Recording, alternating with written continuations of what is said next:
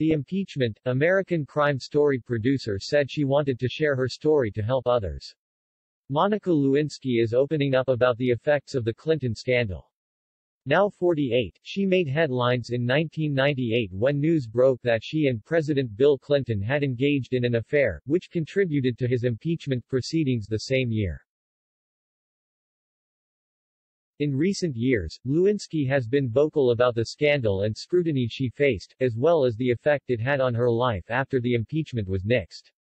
During an appearance on The Daily Show on Wednesday night, the public figure addressed the struggles she faced. "It was not a straight line to that, and it was not a linear process at all," she said when asked how she came to reclaim her narrative. "It happened in stages. My ability to even see and understand what had happened to me and the consequences of some of those things didn't become apparent for years, for a decade," she continued.